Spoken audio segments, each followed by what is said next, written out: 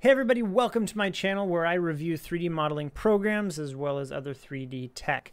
So, a lot of people have been asking, how do you get Fusion 360 and why is it so expensive?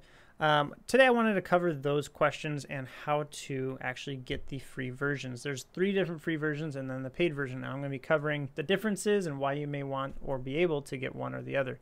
So we'll just jump on right over to their website. First one I'm going to cover is actually their startup or entrepreneur license, which is what I currently have. You can have this license for up to 3 years. It's a year license that updates every year if you still meet their qualifications, which means your company has to be with under 3 years old and you have to have 10 or fewer employees.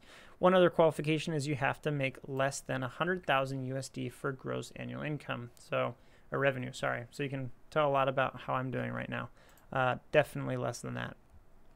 With it, again, it is a 1-year license. It does have all of the features built in, which is really, really nice. But that's pretty much it. It's really straightforward. They'll ask you different questions about your company, what it does, and if you qualify, great. They'll send you the link and you can upload that. Next version. I would suggest getting this version if you can qualify. It's the educational version. Also, full version. It's a 1-year free educational access. I don't know what their qualifications are for students. It used to be different. Since I've been in school, they've changed these things. All 3 of these options used to be one option, and so I can't say specifically what the in-depth requirements are, but try. Try fill out their questionnaire, and if you're eligible, awesome. You have it for a year. If you don't, you are still able to get the personal hobby use. And the nice thing about this page is it shows side by side of the full version, which is in this case the paid one, as well as the hobby version and what the differences are. There are some pretty key differences, but being that it's free, you can still do quite a bit with the free version.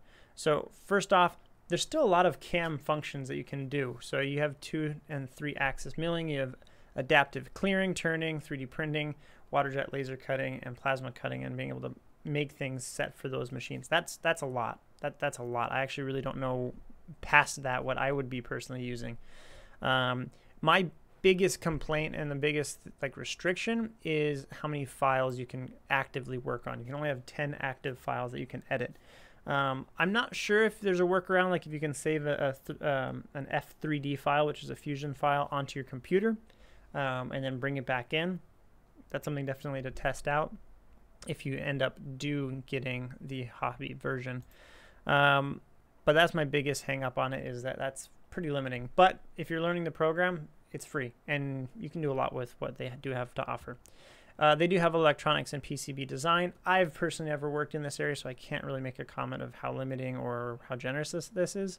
2-dimensional documentations and drawings. It says you can only have single sheet support and printing only. I don't think that's terrible. Again, if you're just learning, I've never used multi-sheet for my projects, and unless you're having someone manufacture something for you, it's really quite doable. Form support. Typically, I only use form support. I've never ever called Fusion 360, and use YouTube videos like this and different forms that people talk on. Local rendering. This is actually a really interesting one. I'm surprised and I'm really pleased to see that they still have the rendering attached. I'm quite impressed with the rendering abilities, but and in all reality, it's not much different than the other than you can't use cloud rendering, but that requires, as you see, cloud credits, and you have to pay for credits. I think you get a certain amount of free credits, but so the only issue with that is if you're going to be rendering on a laptop, you may have some issues with it, with your processor being able to take that, but you might not. Laptops are getting better and better. So file exports. Really, there's only one file type that I was kind of bummed that they didn't have, but again, they have the F3D, they have OBJ, step file, STP, and STL. Those are all very, very useful files. You can do a lot with just that. I wish they did have DXF. I like using DXF files a lot. That's my personal preference of transferring a sketch model to a sketch file to another program for, let's say, laser cutting. They say that you can still laser cut, so there's probably other file formats that'll work. But yeah, and that's it. And it'll import pretty much all the standard 3D modeling files. So not a bad version. If you want a free version, this is a great one if you don't qualify for the other two. Briefly going over the paid version, it is a $500 subscription, which is kind of a bummer. Sorry, I'm not a big fan of subscriptions, but if this is something that's going to be paying off, then that's great. It is cheaper than, let's say, SolidWorks, which is $4,000. However, SolidWorks is a one-time payment. And I'll do a little bit more of the comparison videos of that at some point. You're able to do a lot more CAM functionalities. You can have multiple users actually access the files, which is really nice. A lot more with the electronics and PCB design. Two-dimensional, multi-sheet, 3-file export, company templates. Again, if you're doing professional stuff, it's needed, but if not really needed. And then a lot more phone support. One of the cool things you can do is you can have generative design technologies. Really, really cool tech. I hope to do a video on it one day. But it does require cloud credits, and they are pretty pricey from the last time I checked. So in a nutshell, though, that is how you can get Fusion 360. I hope this video was really useful. If you liked it, please hit that subscribe button. I really, really appreciate the support.